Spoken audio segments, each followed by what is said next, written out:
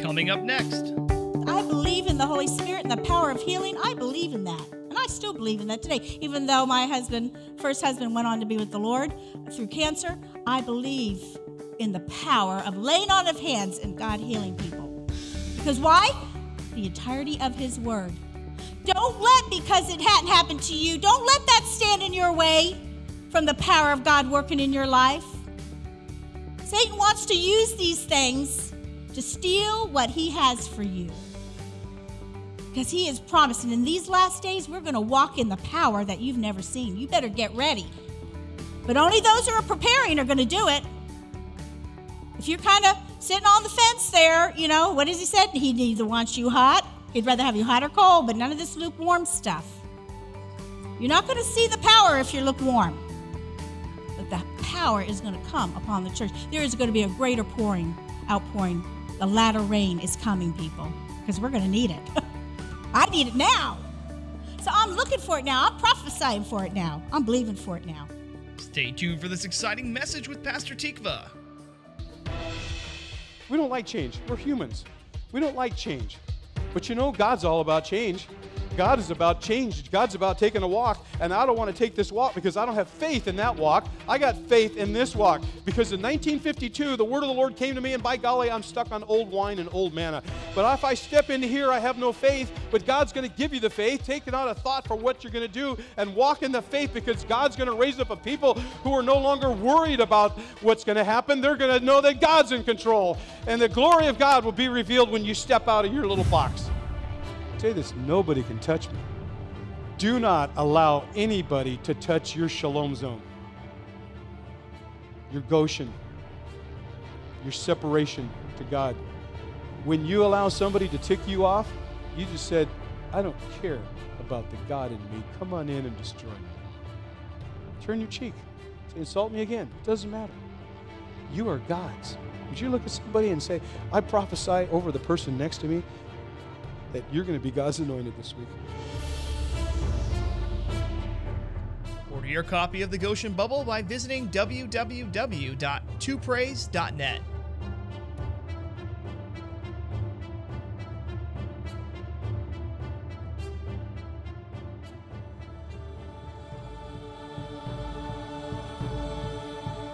Praise God.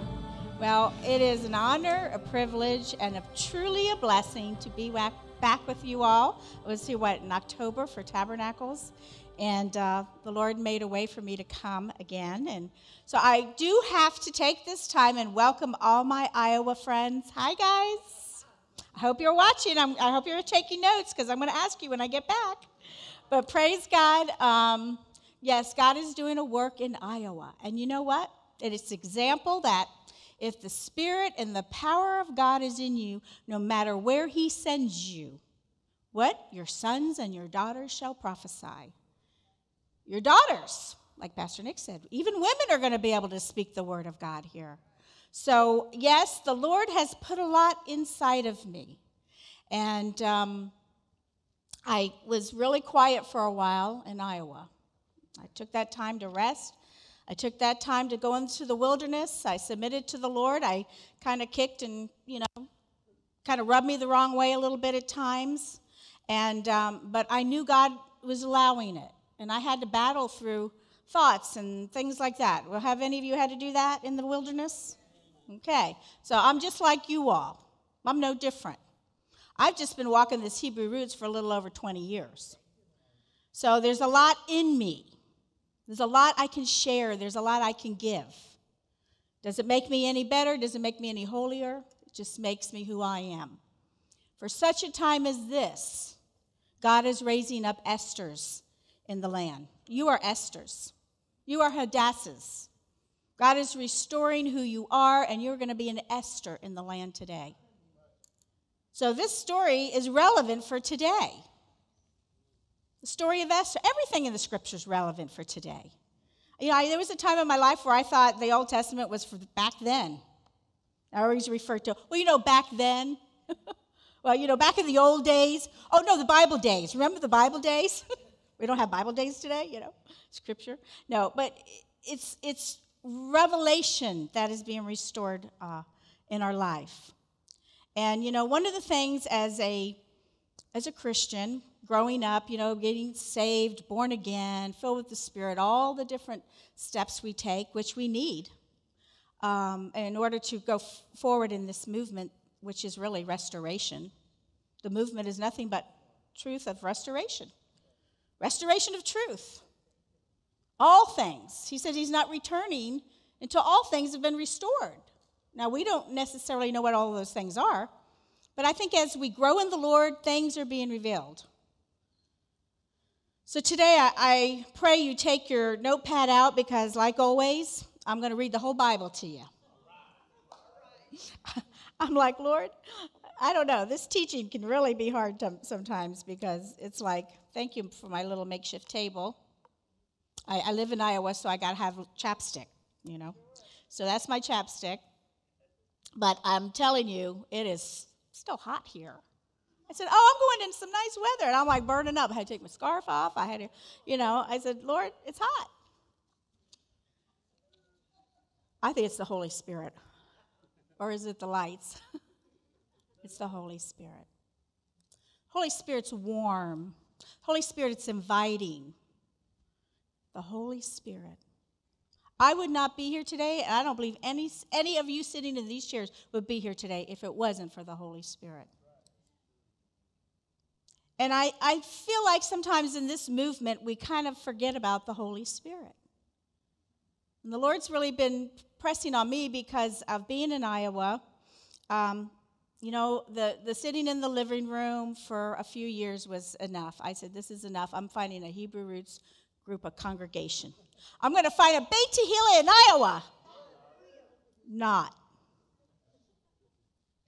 Instead, I found a bunch of homeless Hebrews. And what does that mean? No community. They're homeless. You ever seen a homeless person, what they're doing? They're just kind of walking from place to place, having no purpose. Not, whatever God put in them, they can't even use it, working a job or bringing something to the community. Well, that's what the Hebrews are like in Iowa. No offense, my Iowa friends. They understand that God wants to build a community in Iowa. I really believe God wants to. It's Cedar Rapids. Amen? You with me? You're going to use your faith with me? There's churches in Iowa. There's great churches in Iowa. I go to a great church in Iowa.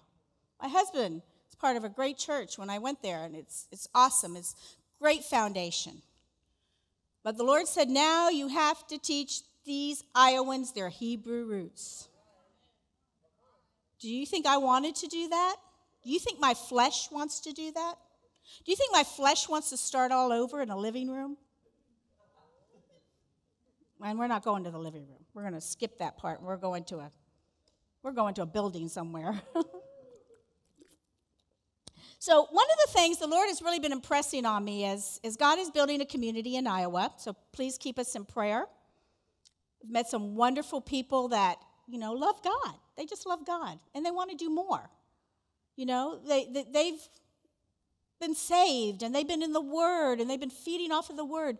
But now they need to use everything God has given them to reach a greater community. Like Pastor Nick says, we don't know who Israel is. I have no clue when I go out into the world, who Israel is. I know I'm Israel. I know sometimes I can talk to some people like, they're Israel. I remember, Pastor Nick was sharing how he got to know us, and I remember Danielle, which became his future wife, and she wasn't even close to that at the time, looked at me, and we're in the church, and he walks by, and she goes, Mom, he's the one that was talking about Israel. And I go, really? She said, yeah. I go, really? And I looked at her, and I said, we'll get him. Now, where did that come from? The Holy Spirit. It called things that are not as though they were. We'll get them. And look at them today.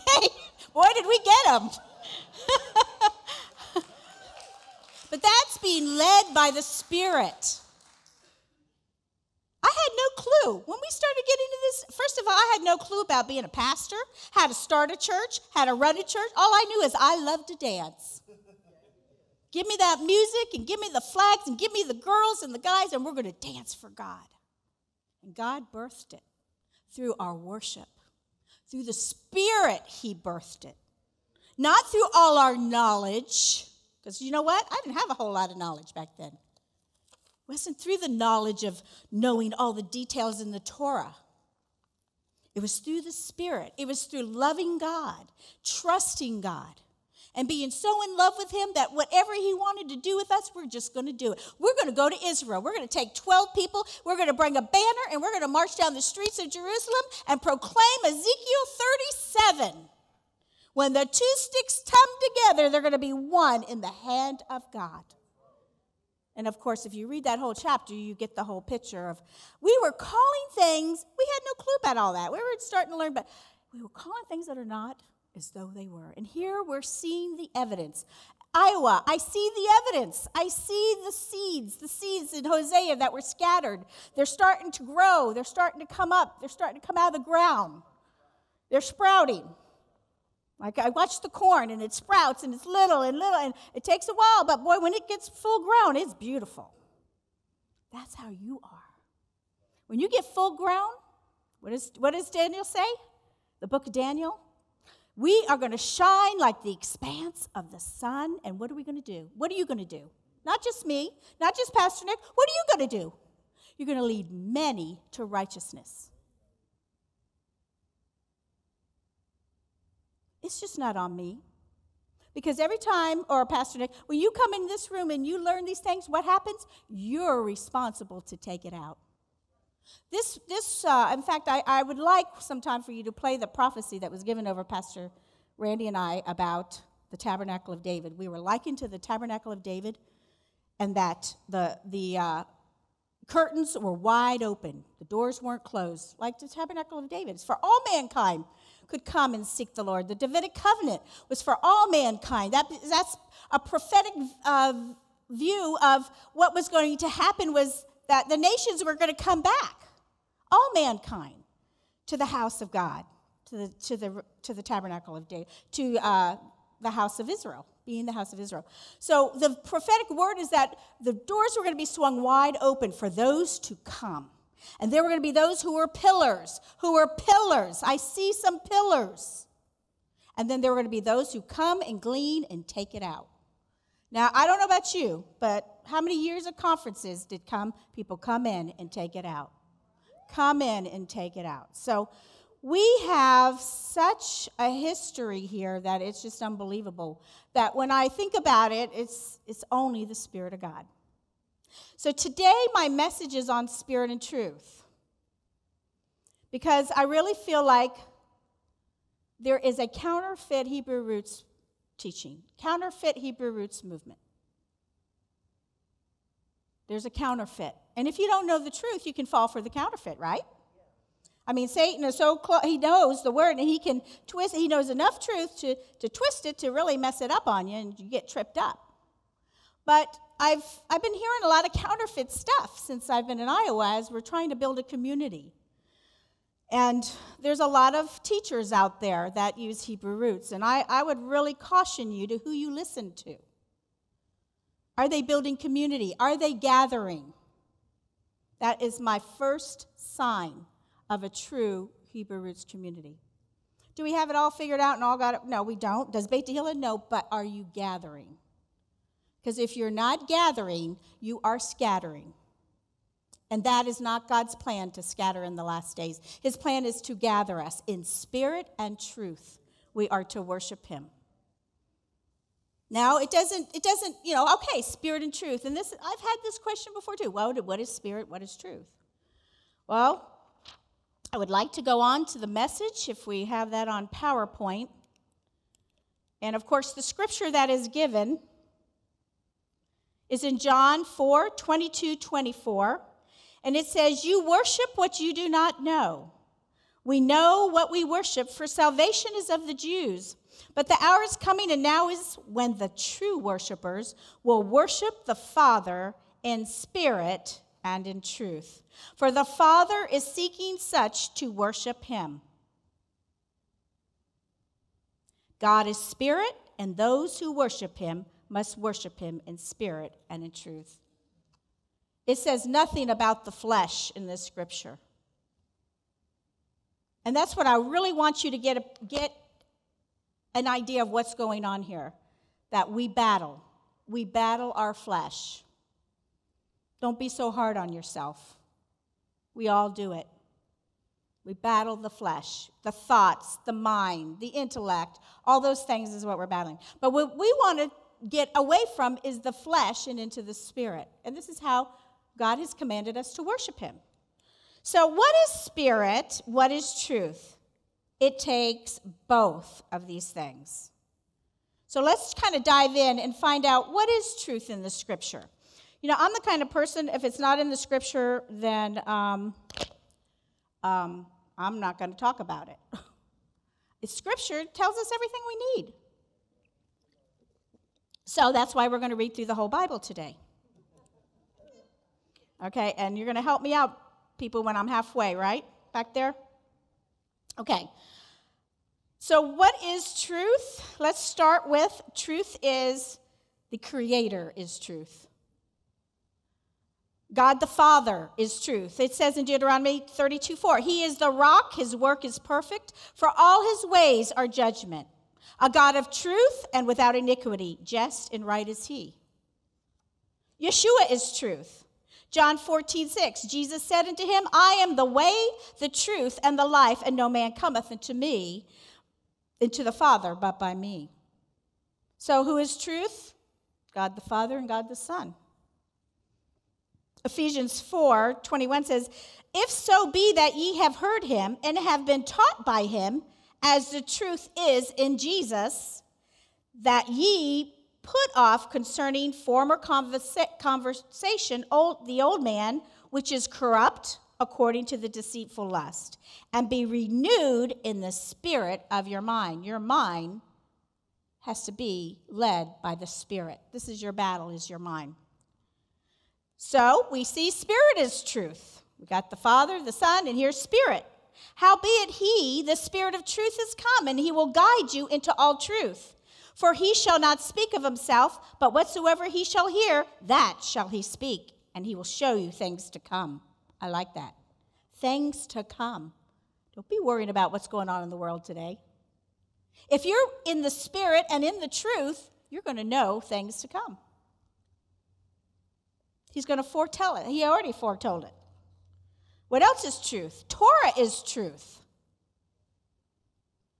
Now, mind you, not just Torah is truth. There's a lot of things that are truth in this, what I'm giving you. So we need to have it all. The whole Word of God gives counsel. So Psalms 119 says, I am small and despised, yet I do not forget your precepts. Your righteousness is an everlasting righteousness, and your law, Torah, is truth. Trouble and anguish have overtaken me, yet your commandments are my delights. So we see the law, the Torah, is truth. Commandments are truth. Psalms 119, 150, and 52 says, they draw near who follow after wickedness. They are far from your law. You are near, O Lord, and all your commandments are truth concerning your testimonies. I have known of all that you have founded them forever. His commandment and his Torah is forever. They're not done away with. It's got its place, but it's not done away with. And hopefully at the end of this you will get a better picture, because there's being around the church a little bit more and hearing their way of teaching law, that it's done away with versus how we see it. I understand. They don't understand. They're not purposely trying to throw the law out. If they knew what they were talking about, they'd be on their face in repentance. But they're not trying to do it on purpose. It's revelation. That's why we can't, Pastor Nick says it so eloquently, we cannot fault them who do not have the revelation. We pray for them and we encourage them. Amen? This one. I mean, the entirety of the word is truth. That means every single word that proceedeth out of the mouth of God, the Father, is truth. Consider how I love your precepts. Revive me, O Lord, according to your loving kindness. The entirety of your word is truth, and every one of your righteous judgments endures forever. You notice it always endures forever. His word endures forever. That's why we don't add to or take away from. If it's in his word, it's in his word. Don't try to explain it away. Now, sometimes we might not understand what God's saying in his word. Sometimes I'll read parts of the Torah like our brother shared. You're like, okay, there's a lot of nuts and bolts. Okay, but what is the bottom line, God? And there is a bottom line, because that's the Holy Spirit's part. The Holy Spirit is going to give us the bottom line. Seek and you shall find. We got to depend on the Holy Spirit, not our knowledge, not all our giftings. Sometimes you're too smart for your britches. It gets you in trouble. It's the simple people that are going to get it. You got to be simple. That's why it says, come as a little child. The children are simple. They don't have all the details. Just, I want to praise God. And, okay, I got to do this. All right. It's just simplicity. Come as a little child. That's all the Father wants. Here's a couple of guys that were obedient. Hezekiah. He walked in truth. There was only 2 kings. Was it 2 kings? Only 2 out of all of Israel? Pastor Nick, was it only 2? Yeah. Out of all the kings, there was only 2 that returned to truth. And they didn't even go all the way. They just kind of, started on the returning. But in Chronicles it says, and thus did Hezekiah throughout all Judah, and wrought that which was good and right and truth before the Lord his God. That's what we're trying to do as we walk in truth.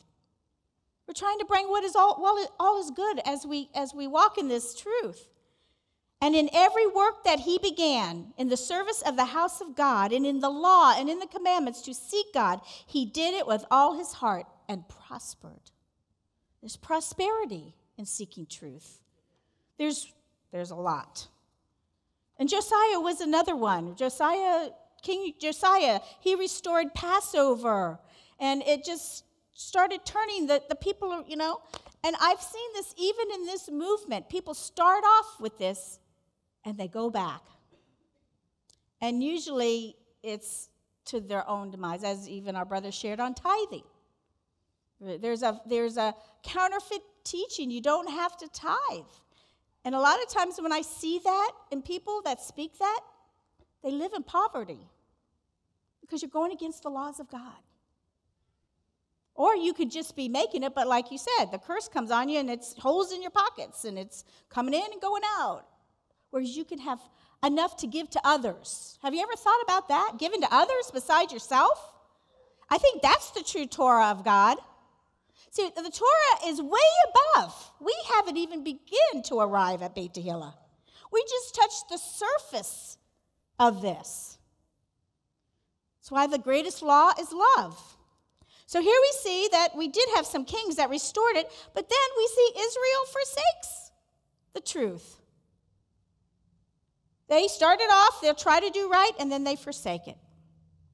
It says in Isaiah 48:1, hear ye this, O house of Jacob, which are called by the name of Israel, hello, and are come forth out of the waters of Judah, which swear by the name of the Lord, and make mention of the God of Israel, but not in truth nor in righteousness. So what is truth? But Israel in the last days will return to truth. Hello? Does that sound like a little bit like us? We're returning. Started with Yeshua. He had to die for our sins so that we could what? Be renewed in the Spirit. Get a new spirit to walk in the Spirit.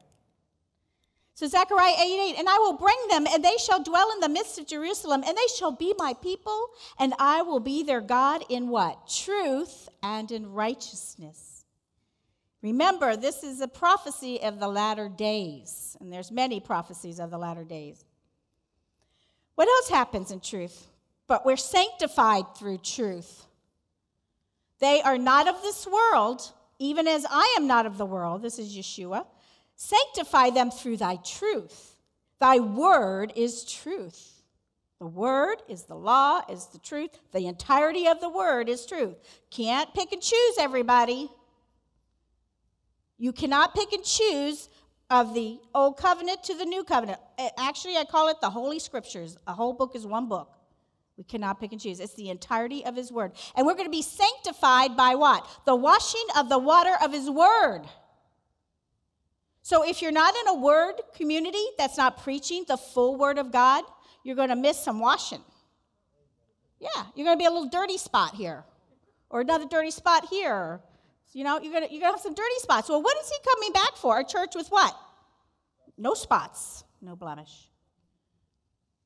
Now, granted, he's going to do this, but you're in the process.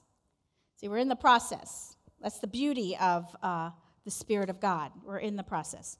So, the washing of the water of the word, that he might present to himself a glorious church, having not spot or wrinkle or any such, but that it should be holy and without blemish. What else are we going to do in truth? We're going to serve him in truth. You know, if you think you're going to serve God your way and you're going to think you're going to be blessed by it, you got another thing coming. God has specific ways of how he wants us to serve him. You know, and it's like everyone's trying to figure out a way to serve God that's totally opposite of what his word teaches. And they think they're doing a good thing. It might be a good idea, but doesn't mean it's a God idea, right? We've learned that through the years.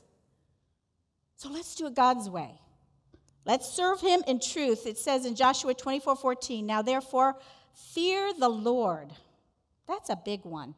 I don't know about you, but I find that is a big missing component in the churches today, in all the congregations, the whole body of Messiah. We do not fear God. I mean, even to the point that we want to soften it and say, oh, it means reverence. Well, yes, it does mean reverence. But, you know, there's a holy fear of God. That if God said, don't do this, you don't do it. Because you fear him. Not because he's mean or he's abrasive, but that he loves you. That's like a parent. Parents want their children to a certain degree to fear them. But not because you're abusive, but because you love them. And you don't want to see harm come to them. So serve him in truth. There's a song. Give us clean hands, give us pure hearts. May we not lift our heart to another. Cast down those idols. Serve him, but get rid of those idols. John 8:32 says, and ye shall know the truth, and the truth shall make you free. If the Son therefore shall make you free, you shall be free indeed. What do you think you're free from? You're free to serve God in the way God commanded you to serve him. That's true freedom. Some people think they're free from the law. Well, there is a part of the law we're free from, but not free to go and sin, not free to continue in our old ways. We should be changing and going from glory to glory. We should be changing. Your light should be getting brighter. When I come into this place, you should be getting brighter. You should be glowing brighter and brighter. Well, how do I see that brightness? I see smiles. I see a countenance that has joy, that is full of the Spirit of Yahweh, that is not burdened down with all the cares of this world. That is your flesh. You've got to know the difference. Paul struggled with the two natures. He struggled with it. It's nothing new. You know, when I read some of these things, and sometimes some will take it like, many will be offended. Oh, well, I'm going to be offended. I might as well go with them. No, it's a warning. Doesn't mean you go get offended too and say, well, it's going to happen. It says I'm going to be offended. No, it's warning you. Don't get offended. It's a warning. God is so good. God warns us. He's not trying to say, oh, this is going to happen. Oh, many are the affliction of the righteous, but I will deliver you out of all of them. God always has an answer and a way out. He is our help in the time of trouble. Why don't we look to the help? Why do we look at the problem? Why do we look at the pain? It's our flesh. The flesh likes to glory in all that stuff. But no, we're going to learn about the Spirit. What else are we to do? We are to speak the truth. Nothing should come out of our mouth unless it is in the spirit of love and it is the truth of God's word. Because it says, speak the truth in love. Ephesians says, therefore, putting away lying, speak every man truth with his neighbor, for we are members of one another. We speak the truth. Well, what is the truth? The entirety of God's word, right? Sometimes, I don't know, you hear things and you go, well, I don't know if that's true. Don't speak it. That's the Holy Spirit. No, you don't know it's true? Don't talk about it. And that case, what does that run into? Gossip? Trouble? Ephesians 5, 8 through 10 says, for ye were sometimes darkness, but now you are light in the Lord. Walk as children of the light, for the fruit of the Spirit is all goodness, righteousness, and truth, proving what is acceptable unto the Lord. So there's some good ideas and thoughts that I got out of the word for truth. Does anybody have anything other than that they could think of that I'm missing? I went from the beginning to the end of truth. And that's what the Lord had shown me. So what do we want to go to now? But what is spirit? There's a lot of stuff out there. A lot of goofy stuff about spirit. I've been involved in some of the goofy stuff. But God is good. We're babies. Sorry. We're learning. And it's okay to be goofy sometimes too. But there's some strange manifestations, and for that reason, a lot of people want to stay away from that spirit stuff. Oh no, that's just too. But you got to go to the scriptures and find out what was going on. I think what I see when I see someone full of the Spirit or the power of the Holy Spirit, I see a lot of joy. And you can be. We all have the Holy Spirit. If you've been born again, you have the Holy Spirit. I know I'm teaching a Shavuot teaching today, right, Pastor Nick? But this is what the Lord gave me. But the Spirit is, we're giving breath, we're giving the Spirit of life. It's a spirit. But then God comes into our life, as Pastor Nick likes to say, is when God's Spirit and your spirit meet, you get born again, then you get the Holy Spirit. And then along comes the baptism of the Holy Spirit. So I believe there's 3 steps of the Spirit in our life. But there's joy and there's a countenance of salvation that comes with the baptism of the Holy Spirit. And I believe with the Holy Spirit, sometimes you got to get refilled up. You got to, how you fill up your gas tank because it's run low? I think I see a lot of that in the body of Christ today. And a lot of it is reason why you're low. Of course, the cares of the world, and a lot of it's because you've seen a lot of goofiness in the church and in places. And so then you're totally afraid to totally let the Holy Spirit, make you maybe have some joy and laugh, right? On the day of Pentecost and poured out the Spirit, they looked like they were drunk. Why? Because what does wine do? What does it do? What does it symbolism of in the Scripture? Joy. Doesn't mean you're going to do some crazy, goofy things. No, I've had the power of the Holy Spirit on me. It's heavy. You can feel the heaviness. But I'm not going to do anything that would offend, draw attention to myself, except it brings glory to God. Dancing, worshiping, celebrating, shouting hallelujah, that's the joy of the Lord. Do you think your flesh wants to do that? No. Your flesh wants to sit in the comfortable seat, doesn't want to have to get up. Don't lift my arms because I got pain in them. Don't clap. Don't sing because my mouth's dry right now. We come up with all kinds of crazy things. And I've been there. I've felt these things at the time. I just want to sit down. I just want to sit and worship. No, you don't. You just want to be lazy. You have to. You have to allow the Spirit to speak to you. The Spirit says, get up and praise me. Come on, Susie. You know what I'm talking about. I love my Susie. She is my worshiping girl. God brought Susie in the beginning days to us. And here she still is, praising God. There's a faithful woman of God right there. I see a bunch of you faithful ones out here.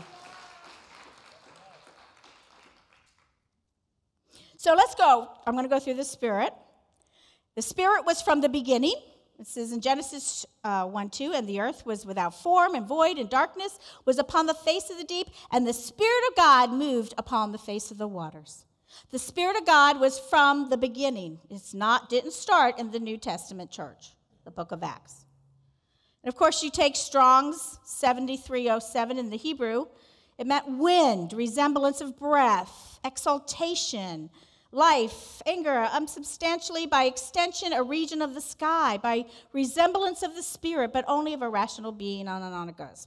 Whirlwind, tempest.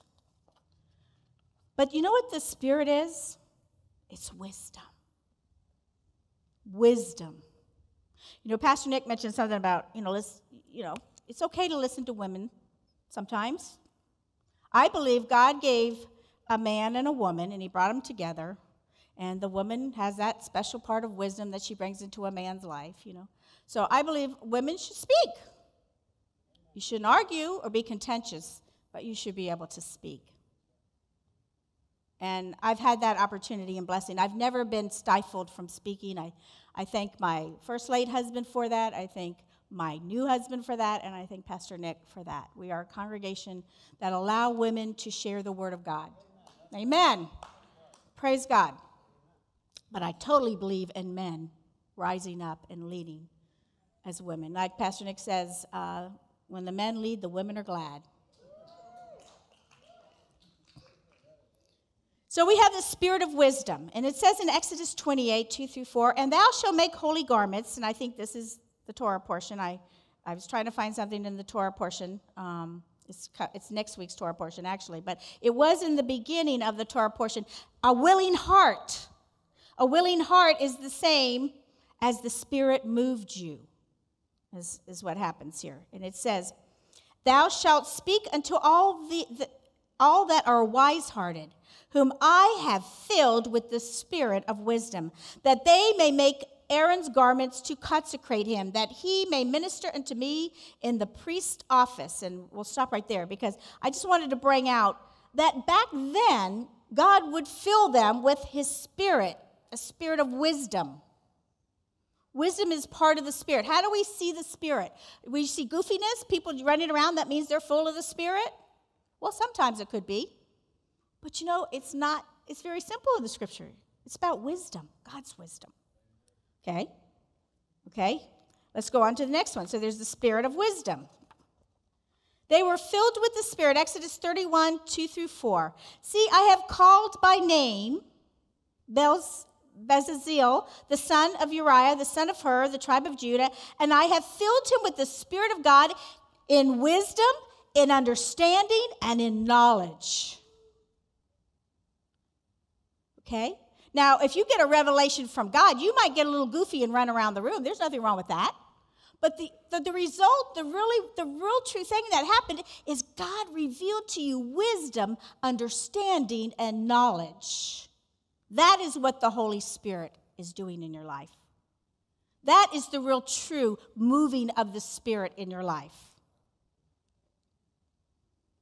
So the filling of the Spirit supplied them with wisdom, understanding, and knowledge. And we read this in the beginning of the Torah portion. This is a pattern of the tabernacle. What are we? We are the tabernacle of what? The Holy Spirit. So that Holy Spirit lives in you. The wisdom of God, the understanding, the knowledge is working in you. You're wondering why, well, what am I doing here at this crazy church? The Spirit is different than the world. It's totally different. Who was the wisest man, of course, we know, was Solomon. And he prayed for what? Wisdom. And so in this scripture, it says, now, O Lord God, let thy promise unto David my father be established, for thou hast made me king over a people like the dust of the earth in multitude. And give me now wisdom and knowledge, that I might go out and come in before the people. For who can judge this people that is so great? And God said to Solomon, because this was in thy heart, thou hast not asked for riches or wealth or honor, nor nor the life of thy enemy, neither yet has asked a long life. but has asked for wisdom and knowledge for thyself, that thou mayest judge my people over whom I have made thee king. That's a lot to chew on. How many have we thought of that, Lord? I know Pastor Nick has, and I know I haven't as being a pastor. When you're in a place of, leading people, how can I use wisdom with these people? How can I bring this to their life, to better their life, to bring restoration to their life, encouragement to their life? If we don't get God's wisdom as a pastor, as a leader, you are not going to be able to lead people in the right direction. What was Paul saying? Follow me as I follow what? Christ. So if we don't know, you're not going to be able to lead others. So we see that wisdom, and I'm going to go on to this. These are the three components of the Holy Spirit. Wisdom, skillful wisdom, wisely, wit, of course the root, is to be wise, word or act, exceedingly to teach wisdom, be made, self-show, self-wise, deal never so wisely, and make wiser. So wisdom is growing in us every day. Every time you get in the Word, you're going to grow in wisdom. That's why, I've read this before. Well, read it again. You don't know what the Holy Spirit's going to show you, what wisdom He's going to give you from it. Then there's understanding. There's to be intelligent. By implication, an argument, an extension, caprice, discretion, reason, skillfulness, understanding, wisdom. And the root is bayin, a primitive root to separate mentally or distinguish. Generally, understand, attend, consider, be cunning, diligent, direct, discern, eloquent, feel, inform, instruct, look well to, mark, perceive, be prudent, regard, and view. Wisely, a wise man, to deal wisely. And then you have knowledge. Cunning, ignorantly know knowledge, and unawares, wittingly. And the root is yada, a primitive root to know properly, to ascertain by seeing, used in a great variety of sense, knowledge, acquaintance, advise, answer, appoint, assuredly be aware. The Spirit is full of the wisdom, the knowledge, and understanding of God's Word. The Spirit is capable, completely capable of interpreting it for you. Sometimes we read it and my head knowledge is like, what? How many? Well, kind of like all those nuts and bolts things, But God has a deeper meaning. And without the Holy Spirit, you are not going to properly be Torah observant. That's a cliche in the Hebrew roots movement. Oh, we're Torah observant. And there's no spirit and no joy. I know, I've been around it. And I said, I don't want that. You know why Beit Tehila was really what was the motivator for us to start Beit Tehila? We saw a lot of Hebrew roots Torah people, and they had no joy. They had no peace. They were prospering. It was, these are our witnesses to when you do God's word, God promises all kinds of blessings in His word. It's not to say we're not going to have testings and trials. I've had mine. We all have. But the end result is you are going to have the blessing of God. Since I have been in this, I have been nothing but a blessed woman of God. Blessed, blessed, blessed. And it gets more blessed by the day. I get to come to Florida now and see my whole family at one time. How much more? And they're all here at church. I don't have to say, well, after church, I'll see you later. I'll see you in the next few days. I get to come and worship with them. Those are the seeds that are planted. Those are the things you want to plant in your family. But we had to set that example. It's not to say that you won't have situations that your children make their own choice. I just thank God that ours have so far made some good choices. Because really, when it gets right down to everything that I am sharing about the Spirit and truth, it gets down to you make the choice.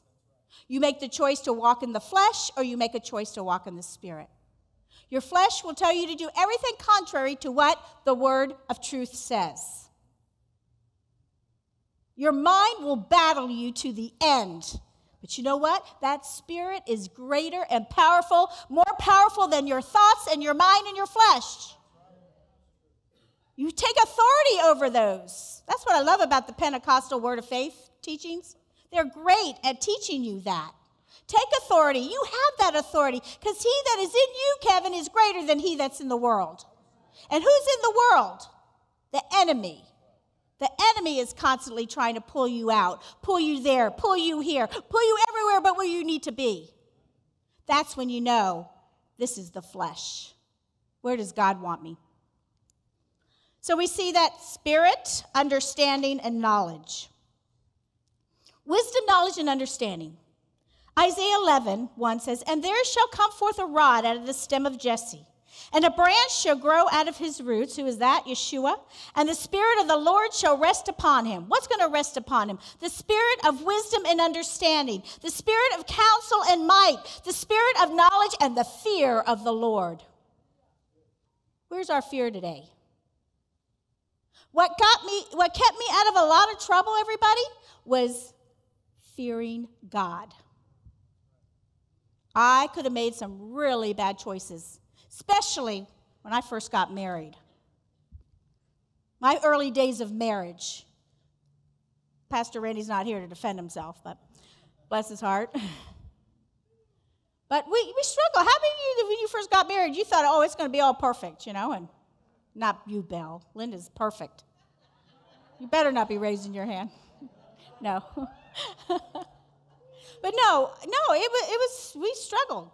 We struggled to the point, and I'll be honest, this is family. I was going to get a divorce. I have to say that I have been blessed in Iowa. I have saved 3 marriages since I have been there from getting divorced. These are believers, and there's no excuse, there's no reason. There's reasons for divorce. Let me get you, there's reasons for divorce. I'm not downing anyone who has gotten a divorce. Because of people's hearts, Moses made a way, right? But I was going to get a divorce because that was just my answer. I mean, sometimes you just don't have the answers, right? Well, of course, I went to God, and God gave me the answer. Sometimes we don't want to go to God because we don't really want the answer. But if I would have made that decision, you would not be here today. Well, maybe you'd be in another place. Someone else would have risen up. God would have used someone else. My daughters probably wouldn't marry the godly men that they have today. And I wouldn't have my grandchildren sitting right here today. If I would have gone with my flesh wanted a way out. But we have to submit to the Spirit of God.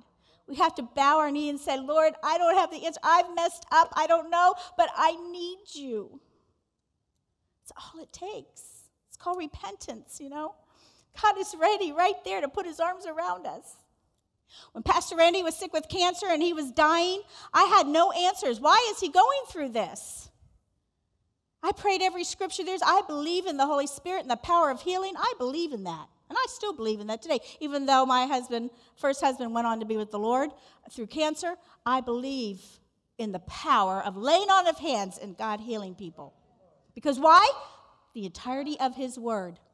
Don't let, because it hadn't happened to you, don't let that stand in your way from the power of God working in your life. Satan wants to use these things to steal what he has for you. Because he has promised, and in these last days, we're going to walk in the power that you've never seen. You better get ready. But only those who are preparing are going to do it. If you're kind of sitting on the fence there, what has he said? He neither wants you hot. He'd rather have you hot or cold, but none of this lukewarm stuff. You're not going to see the power if you're lukewarm.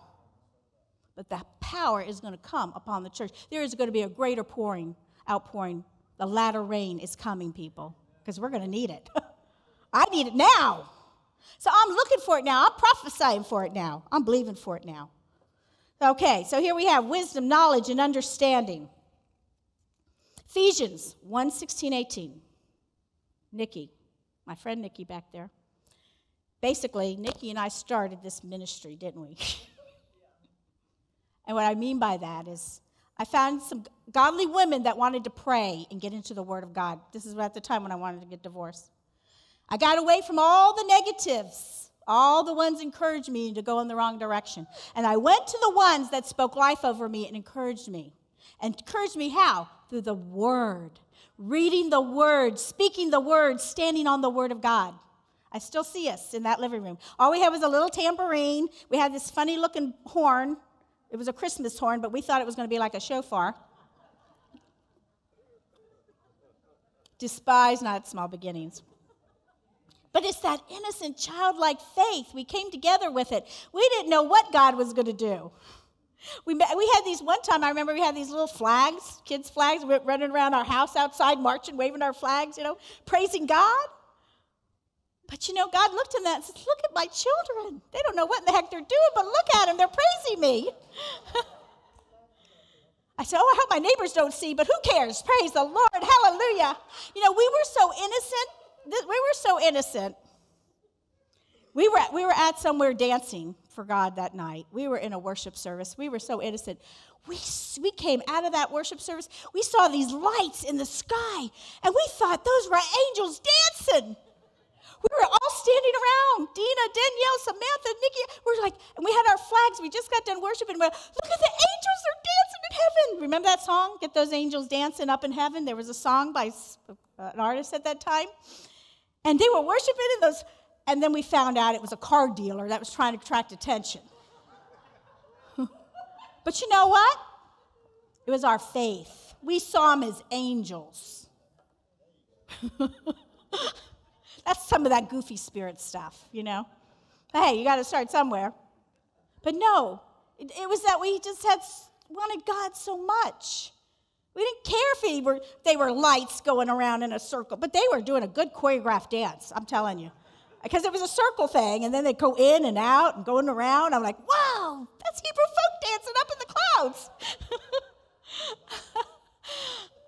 clouds. He's got a sense of humor. But this scripture, I remember Nikki saying to me, this scripture, we would pray this over ourselves, and this is only part of it, but it says, cease not. And this was Paul praying for who?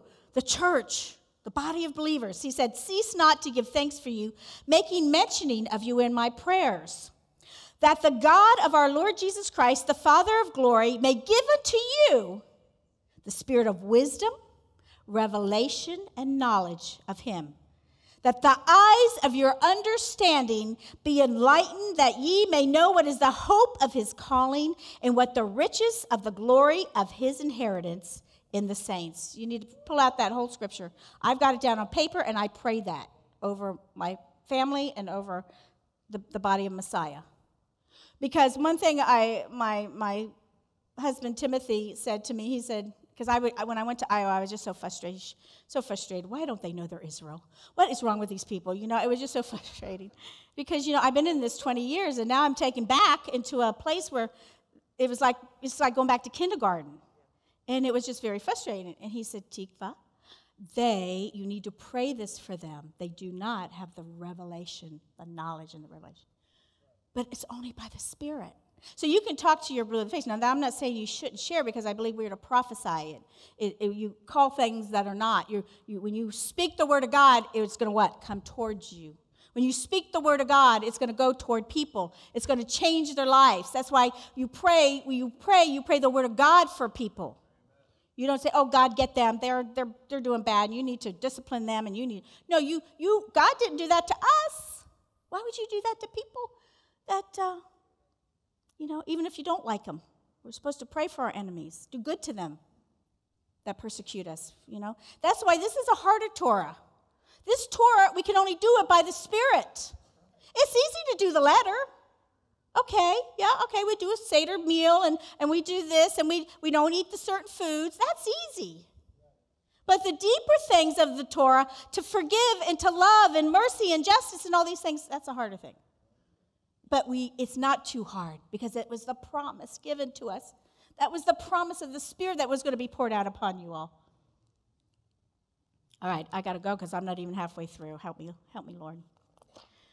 I'm going to skip some things. But wisdom, knowledge, and understanding are definitely What is spirit?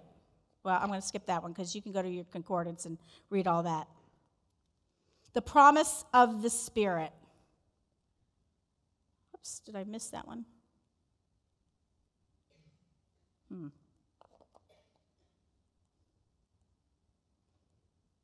Okay, the promise of the Spirit. Okay, the promise of the Spirit. Well, I got a different thing. I got Galatians 3 something. Well, let's go on. First of all, the Spirit comes from the Father. In John 15, 26, 17, he says, "But when the Comforter is come, whom I will send you unto you from the Father, even the Spirit of truth, which proceedeth from the mouth of the Father," the Spirit of truth comes from what? The mouth of the Father. It says, "Man shall not live by bread alone, but every word that comes from what? The mouth of the Father." We live by the words of our Father. The Torah has red letters in that part. If you had a Bible that has red letters, most of the Torah is red letters. What is it? It's the Word of God. It's the mouth of the Father. Yeshua is speaking what the Father says when he comes to earth. So, of course, we also, he speaks to you. The Spirit will speak to you.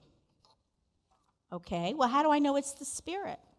Oh, I've heard that before. Well, I just don't know if it's the Spirit, if it's me, if it's my flesh. Acts 8, 28, 30. He was returning, and this was Peter? I can't remember who it was, but he was returning and sitting in his chariot. He read from Isaiah the prophet. Then the Spirit said unto Philip, "Go near and join thyself to the chariot." And Philip ran thither to him and heard him and read the prophet Isaiah and said, "Understandest thou what thou readest?" The Spirit said unto Philip. The Spirit said unto Philip. His mind didn't speak to him. His thoughts weren't talking to him. It was his Spirit who was speaking to him.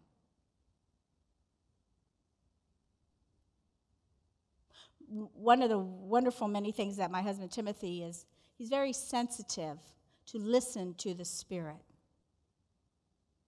That's where him and I, we're fitting together. He's bringing one part, I'm bringing another part into our marriage. But what I so appreciate about him is his quiet spirit. Sometimes it gets on my nerves, so I want to talk about something. My flesh wants to discuss this. Talk now. And he's like, just be quiet, be still. Because usually if you do, that stuff will get out of the way. It's not even that big a deal. It's, So, but the Spirit will speak to you. And what is it going to speak? It's definitely not going to be contrary to his word and to his truth. So you can line it up. Okay, is God telling me this? You can most likely line it up with his word. I would say 99.9% of the time. The Spirit will stir you. Some of you need stirred in the Spirit. It says in Acts 17:16, "Now while Paul waited for them at Athens, his spirit was stirred in him when he saw the city wholly given to idolatry." Sometimes sin and things that are going in the world, it's just stirred. It grieves you. You're just like, I got to do something. What can I do? What can I do to make it better? You get stirred. Of course, we know we should take it to prayer, and God will lead. Exodus 35:20 says, "And all the congregation of the children of Israel departed from the presence of Moses. They came, every one of those whose heart stirred him up, and every one whom his spirit made willing. And they brought the Lord's offerings to the work of the tabernacle of the congregation." The Spirit is going to stir you to do some things. Some of the things he's going to stir you to do is probably way out of your comfort zone. Me up here teaching is out of my comfort zone. My flesh didn't want to come up here and do this. But my spirit stirred because of the Word of God that's in me. The power in the Word of God that's in me stirred. I go, oh, yeah, I got a message. But the flesh is like, oh, but you try to talk yourself out of it. But I'm here, praise God. I won't do it. I don't submit to the enemy. No way. You know what else the Spirit will do? It will press you. Acts 18:5, "When Silas and Timotheus were come from Macedonia, Paul was pressed in the Spirit and testified to the Jews that Jesus was the Christ." That means he was engrossed with the preaching. That's how I feel right now, pressed. I'm pressed in the Spirit to share what I feel that's on my heart and by the Spirit of God. He was totally absorbed. You know how you know a person a lot of times when you get with them? That's why I always appreciated Pastor Nick. He always wants to talk about the Lord. Always wants to talk about God. Sometimes we got to talk about, we got to cook dinner, we got to do this, we got to do that, but and he puts God in there. That's good. But I'm the same way, so it don't bother me. But to some people whose spirit's not being stirred, it's like annoying. It's like, oh, please, can we talk about something other than that? I literally had a minister that came to minister one time, and he was a Hebrew roots teacher. And after he ministered, we came home, and I wanted to talk more about it. And you know what he said? He said, I've done that. I don't need to go back. I don't need to go anymore. I've done my work. I'm like, what's wrong with you? There's something wrong with that. If you're a minister of the word and you don't want to talk more about God, and I'm a student and I need to hear more, that's questionable. Is he doing it just as a job, or is it the Spirit of God moving him? What else does the Spirit do? Fervent. The Spirit will be fervent. Acts 18:25. This man was instructed in the way of the Lord, and being fervent in spirit, he spake and taught diligently the things of the Lord, knowing only the baptism of John. This was Apollos. And actually, in one of the translations, he was burning with a spiritual zeal. Burning with a spiritual zeal. The Spirit also gives us purpose. Acts 19:21. After these things were ended, purposed in the Spirit, when he was passed through Macedonia and Achaia, to go to Jerusalem, saying, after I have been there, I must also go see Rome. So he had a purpose. There was a plan. You have a purpose when you have that Holy Spirit leading you. Otherwise, you're just kind of floundering all over the place. Nothing gets accomplished if you're not being led by the Holy Spirit. Here we go again. You serve him in spirit and what? It was truth too. Romans 1:9. For God is a witness, whom I serve with my spirit in the gospel of his Son, and without ceasing I make mention of you always in my prayers. You cannot serve him without the Spirit. You can serve him in the flesh, but he don't want that. He wants you to serve him in the Spirit. When you properly serve him and allow the Spirit to use you, you will not complain that you have to watch the children's ministry. You will not complain because you might have to do this and this and this in one service. If you're being led by the Spirit. Now, our flesh, no, I can only do one thing. Now, I'm not saying you shouldn't do if you can't or not capable of fulfilling something. But on the other hand, the Spirit can do a lot more than your flesh. You'd be surprised how much more you get accomplished when we would do the conferences every year. Okay, it's a whole new thing. I need a whole new list of songs. I'd go, oh my, where am I going to begin? I'd sit down and I prayed, and man, within no time we had the songs just would come. The Spirit would just bring it. And I'm like, wow, God. And then Joanne would say, wow, Tiki, where'd you get those from? Yeah, that's her little pet name. So I'm like, I don't know, Joanne. It's the Spirit of God, because I was like lost. So the Spirit will lead you. This is what the Spirit is for you. He comforts you. You'll find this in the Scripture. Do your own word study. Comforts. The Spirit will guide you. What does it say? Into all truth. Your Spirit is your teacher. Spirit is your instructor. That's why it says in Hebrews 8:8 that you'll have no need of a teacher. Right? Where you will be in such a place in our life that the Holy Spirit, because the law is written on your heart and your mind by this point, that we'll have no need of a teacher because it'll be working in us automatically. We'll get to that place in the Spirit. And it says the Holy Spirit empowers you. The Holy Spirit brings you into all truth. So chill out if you're not arrived yet, because we're going to get there. That's the promise. It's a promise, okay? And it tells you of things to come.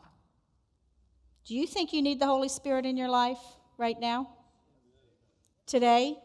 Tomorrow? Next year? Into eternity? So we see that he's our comforter. I'm going to run through these. He's our guide. The Holy Spirit searches all things. It says, but as it is written, eye hath not seen nor ear has heard, neither have entered into the hearts of man the things which God had prepared for them that love him. But God has revealed them unto us by what? Not by just reading his word. It takes the word with the Spirit, but it's by the Spirit. That's why you can read all the words you want, and you can be in Torah all you want, but if you have no Spirit, you're not going to understand it. You're not going to get it. And then what do you become? You become a pain in the neck. So revelation comes by his Spirit, whereas sanctification is by his Spirit. Sanctification of the Spirit and belief of the truth. So without the Spirit, you're not being sanctified. It's a working out. It's a process. Few things of the Spirit is works that work. This is why you need community. Because if you're not in community, these things are not going to be worked out in your life.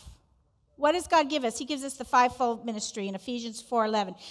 He gave us apostles, prophets, evangelists, pastors, teaching. For what? Teachers, for what? What? For the perfecting of the saints. If you're not perfected, maybe it's because you haven't been hanging around some of these guys, right? Or women, who knows? But the body, it's actually the body in action, body ministry.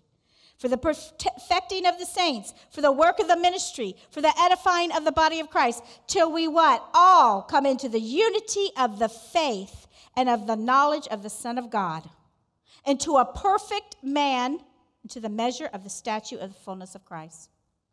Now, there's a whole teaching that even maybe Pastor Nick will do to break down the Holy Spirit. But there's diversity of gifts, there's differences of administration, diversities of operation. And this is another added to. You get the word of wisdom, and to another will get the word of knowledge by the same Spirit. Faith. How you get around some people and they just got a lot of faith. That faith needs to rub off on you. Well, if you're not around them to get it, how are you going to get more faith? What if there's a word of knowledge? There's something you're going through and someone has a word for you. By the Spirit, they give you that word. If you're not here to get it, if you're not around them, you're not rubbing shoulders, you're not going to get it. Who you're going to listen to? You're going to be out in the world, you're going to listen to the enemy because he's going to speak to you because you need answers. You need answers. Henry Wright's coming next weekend. The thing that sticks with me by that man's teaching, he did a lot, but one of them was, who told you that? When I'm starting to feel kind of yucky and bad about myself, I go, who's telling me that? Not my Father. Not the one that loves me. Not the one that created me in his image. Would he tell me that? Would he tear you down and try to tell you you're not good enough? Who's telling you that? Who's trying to tell you that? The gift of healing by the same Spirit. There's some in this congregation that has the gift to heal. You can have a gift of healing even just through your words that you speak to people. Prophecy, discerning of spirits, different kinds of tongues, interpretation of tongues. Is tongues for today? Yes, it is. This is why I believe Beit Tehila has made it where it is, because we were a church of spirit and in truth. So what are the works of the flesh? Galatians 5:19-21. Now the works of the flesh are manifested, which are these: adultery, fornication, uncleanness, lasciviousness, idolatry, witchcraft, hatred, variance, emulation, wrath, strife, sedition, heresies, envyings, murders, drunkenness, reveling, and such the like, of the which I tell you before, as I have also told you in time past, that they which do such things shall not inherit the kingdom of God.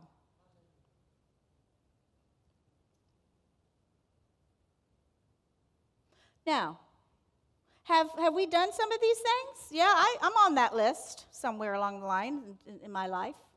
Have I maybe even done some of these things at this time of my life? Mm-hmm.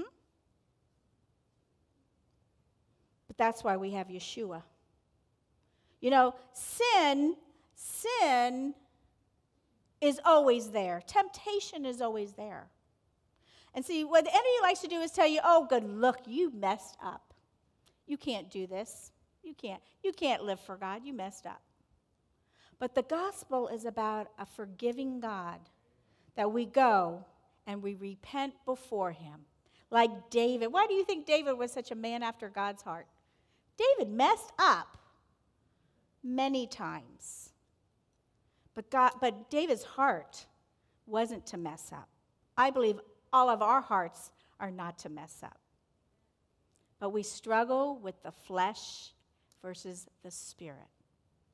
I believe there's going to come a time when we are going to have more spirit than flesh. And I think we see that when you first come to the Lord as a little baby. There's a lot of flesh going on there.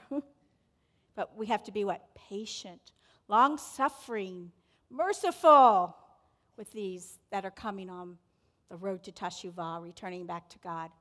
But don't let the enemy tear you down. Like I said, I was getting ready to get divorced. And meanwhile, I probably did some things, but I just remember fearing God and saying, what I sow in my life. See, when we sin, we got to realize it's not just about us. It's about everybody else around us, too. See, we think, oh, it's my life. I'm not hurting anybody. Yes, you are. And the thing that the Lord showed me is my children. That what I sow, my children will reap. If I made these choices, my children will suffer the consequences of my action in some way. I mean, they have to grow up and make, their own decisions. But, I've been working at a daycare with small children. And it's been a real eye-opener because these are children that are mainly in the world. They're not raised with the love of God, some of them. And my heart grieves for them because of what they're seeing at home and they bring it to the daycare. You see it. You can recognize it immediately. It's what they're being taught at home. And a lot of these children, unfortunately, are going to grow up very rebellious because of what they're seeing in their home. So what we sow, not only will we reap, because I don't know about you, but when my children reap bad things, I'm reaping it. So always remember the fear of the Lord. It's not just about you. It's about what you're sowing for the future generation. What you're sowing for these children in here today, for them to see, is for their future generation. The fruit of the Spirit. The fruit of the Spirit. What I like about the fruit of the Spirit, it's not just about doing all the Torah perfectly. Okay? It's so simple. But you can only walk by this by the Spirit of God. It's love. It's joy. It's peace of mind. God says, the scripture says, I have not given you a spirit of fear, but power, love, and soundness of mind. That soundness of mind could be the best thing you could have right now for some people. Some people are tormented in their mind. Tormented. The enemy says things, brings them back, like the Beit of Satan. That's why it's so good. Get rid of that stuff. You still got that bait. It's still going on in your mind. It's just tormenting you. Long-suffering. This is not only for us, but this is with each other. Gentleness, goodness, faithfulness, meekness, temperance. These are the things that are of the fruit of the Spirit. And I want to end, as I close this out, because I believe this is probably, to me, is Romans 8.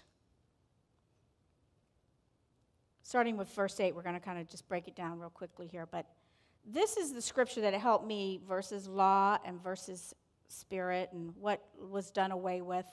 Because, there can be confusion. And it even says in the scripture that Paul, because of the unlearned, are listening to Paul, and they can be very confused by his teaching. But what part of the Torah are we freed from? For the law of the Spirit of life in Christ Jesus has made you free from what law? The law of sin and death.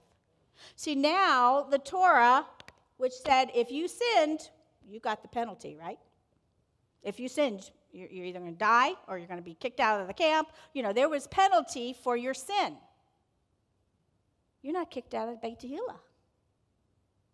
Why? Because that law is the law that he came to free us from. Because now we get to walk in the newness of the Spirit. That is our choice. but we've been empowered by the Spirit. This is the struggle that a lot of people, by faith you can believe for this, by faith you believe that.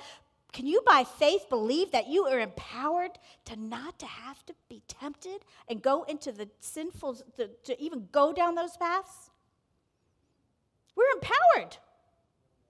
We're empowered to walk in the ways of God. Okay, let's continue. Verse 3, for what the law could not do in that it was weak through the flesh. Because if you try to obey the law through the flesh, you can't do it. You fail. Don't you fail? The more you read it, the more you fail. But God sending his own Son in the likeness of sinful flesh, and for sin condemns sin in the flesh, that the righteousness of the law might be fulfilled in us, who walk not after the flesh, but after the Spirit. For they that are after the flesh do mind the things of the flesh. So if you're walking after the flesh, you're going to do the things of the flesh. But they that are after the Spirit, the things of the Spirit. For to be carnally minded is death, but to be spiritual minded is life and peace. I want to be spiritual minded. Cardinal minded is miserable. And believe me, I've been in those, and I still get those times. I go, oh, this is the flesh. I'm getting back over here in the Spirit. But because the carnal mind is enmity against God. So the mind is going to talk you out of the things that God would talk you to do or into. It's totally.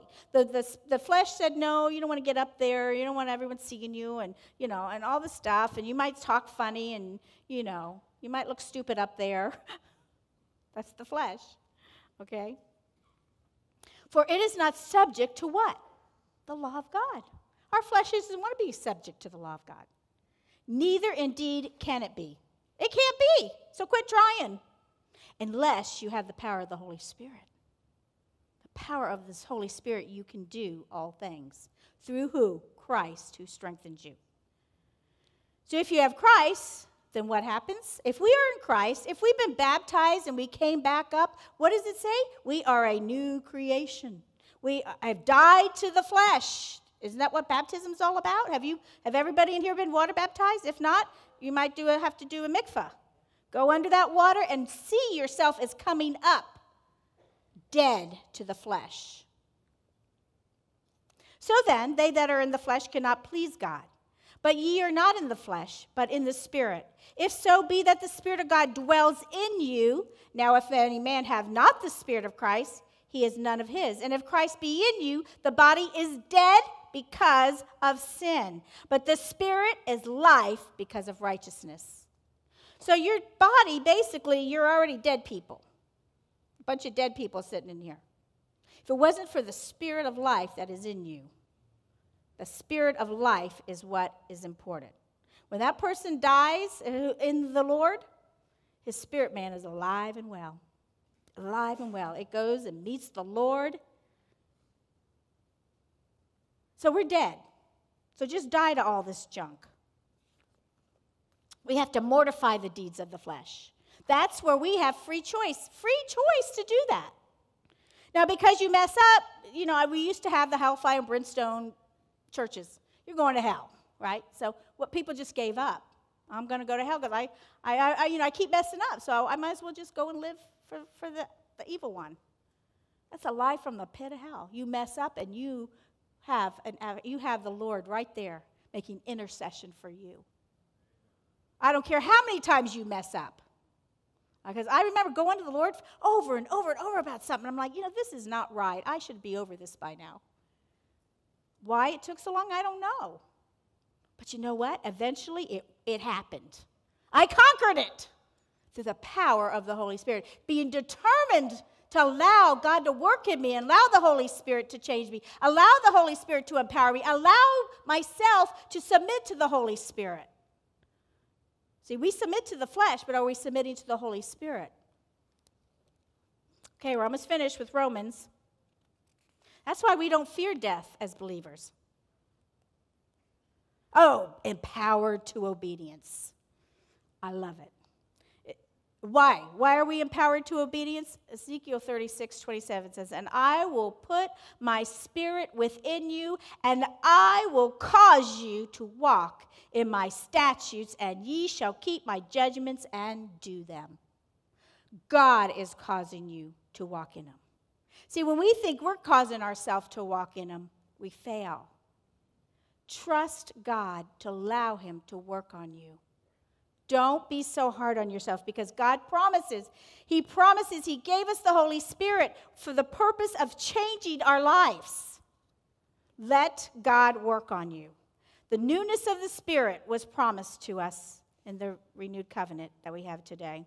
And you can look that up in Romans 7:5-7. Walking in love is a very most important component of walking in the Spirit. To walk in love. That should be your first. Now, everyone has their version of what love is. Love is not meaning you, it doesn't mean you go and judge one another, but it doesn't mean you condone what one another's doing. Sometimes that becomes mixed confusion. Oh, well, you're supposed to love me. And yet, the word says to speak the truth in love. And if you love someone, you're going to speak the truth. It says, if you see a brother that's, getting into trouble, you should pull them out of that pit. So that is walking in love. So don't let the confusion of mushy-gushy, oh, it's okay, do whatever you want, we love you.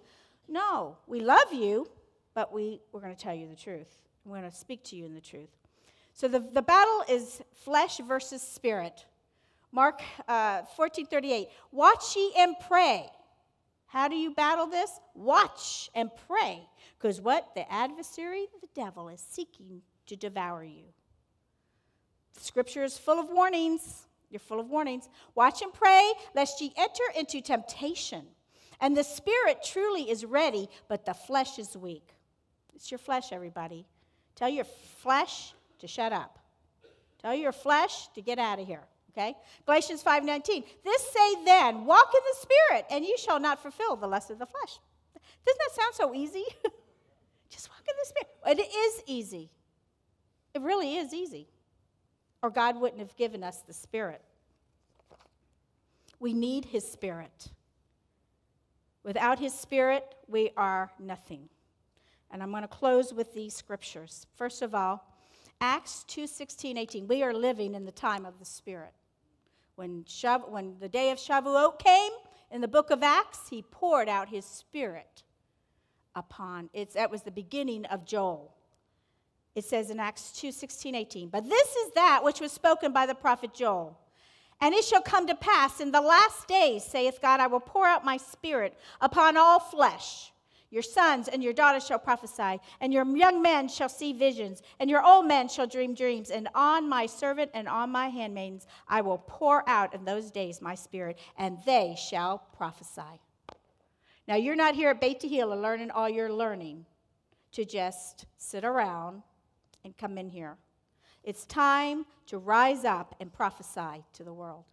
It's time to prophesy to your neighbor. It's time to prophesy to your coworkers. It's time to be vigilant in spirit, fervent. Stir up your spirit. Stir it up through the Word of God. It's just not going to, you think that it's just going to chase you down? No. You've got to fight for it. You've got to fight for it because the enemy wants to steal it. He wants to take it away from you because his job is to steal, kill, and destroy. But God says he will send you the comforter. He will send you the teacher. He does not take it away. He does not take it away unless you leave him. Because what was David's prayer? David prayed that. He said, Father, don't take the Holy Spirit from me. Because he knew how important that Holy Spirit was. So in the Spirit and in truth, we were the giving of the Torah. We were giving of the Spirit of Shavuot. That day came to pass. The promise that was prophesied long ago was going to be poured out upon us today. We should be the most powerful people in the earth. But I think the enemy is clouded who we really are. See, knowing you're Israel will bring you to a whole nother level.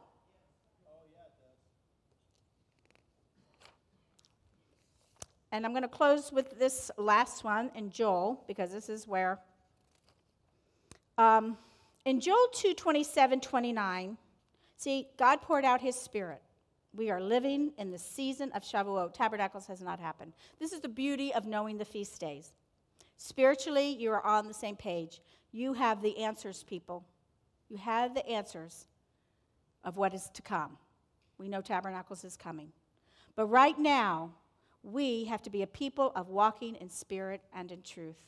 And Joel said, "And ye shall know that I am in the midst of Israel, and that I am the Lord your God, and none else, and my people shall never be ashamed." You shall not be ashamed, friends. You shall not be ashamed. I don't care what you're doing. I don't care what you've done or doing. You shall not be ashamed. That's a promise from the Father, okay? And he says, "And it shall come to pass afterward that I will pour out my spirit upon all flesh." What happened to the Old Testament? It was only poured out on a few people. He only filled up a few. But we all get to now partake of the promise that was prophesied back in Abraham's time. That you would be blessed and you would be a blessing. Why? Because that Holy Spirit was going to be poured into you. And you're going to return back to God by the Spirit, not by your flesh. And it says, "And your sons and your daughters shall prophesy, and your old men shall dream dreams, and your young men shall see visions, and also upon the servants, upon the handmaidens in those days will I pour out my Spirit." God's Spirit is going to be poured out. Are you ready for it? Quit looking at, I know, the news media and all that, it gets wearisome. But you know, that's not us. We are going to be a strong and mighty people that are going to move. Now, the disciples had to go through some things. Are you ready for that? But are you ready for the power of God that's going to move on people's lives? We got to quit. Do you know that in these other countries, that Iran, I heard a missionary to Iran, 7 million people have given their lives to the Lord. Why? Persecution? Is it going to take persecution?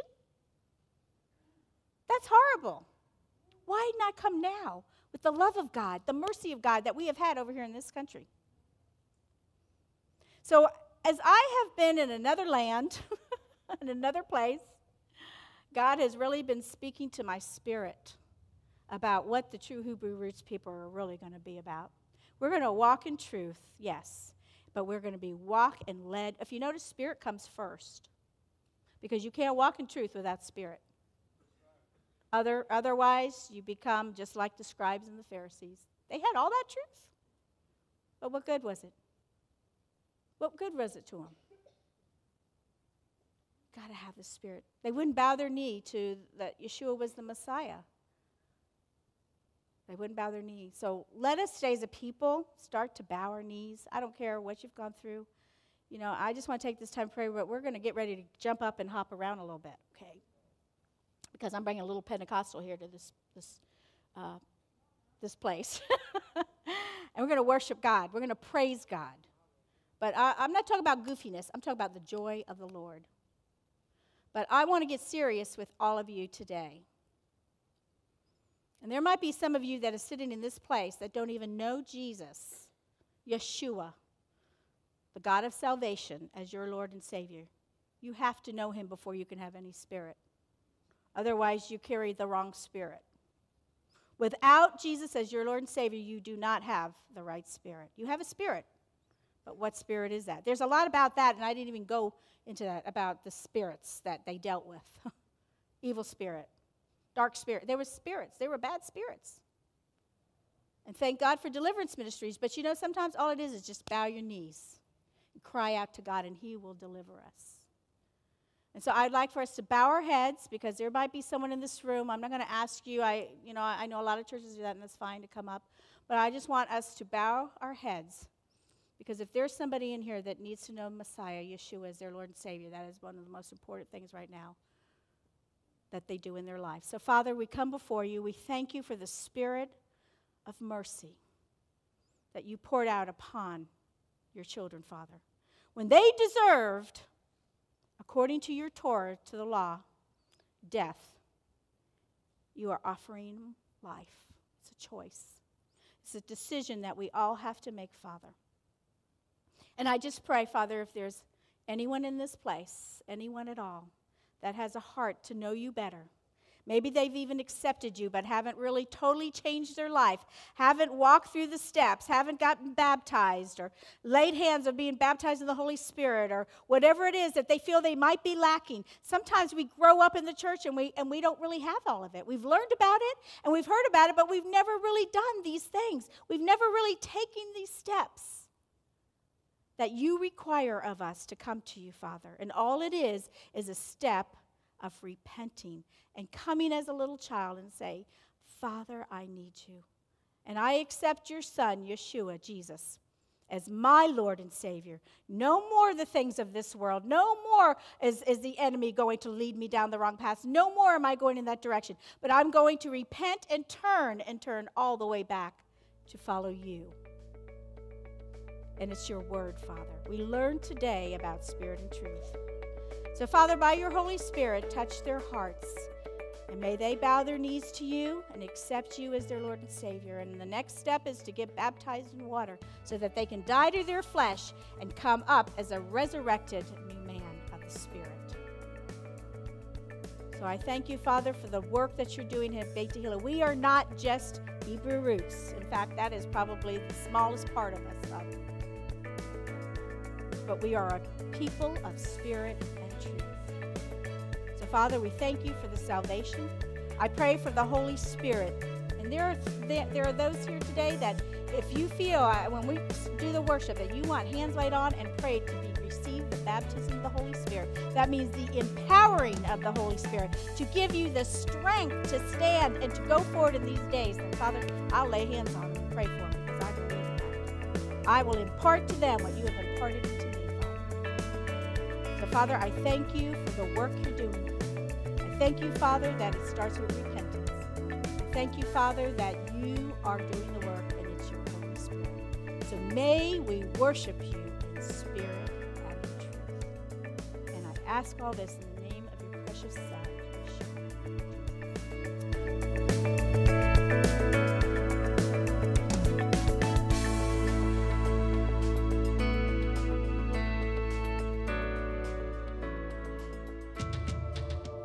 There's no going back, everybody. Brandon will never be the same. These messages are going out into the airways. All hell's breaking loose right now. There is no going back. The message that God gave me is not going to come back null and void. It's going to accomplish all that it's going to accomplish. If it's thinning out the herds, if it's people leaving, people coming, God's word will not come back null and void. I have spoken it. It's going over the World Wide Web. I've spoken it. And those that need to hear this will hear it, and they will come back to Yahweh. They will come back to Yahweh with weeping and gratitude and gratefulness. Because God is a jealous God. It's not that we're better than anybody else, we're smarter than everybody else. It's that God wants us for himself.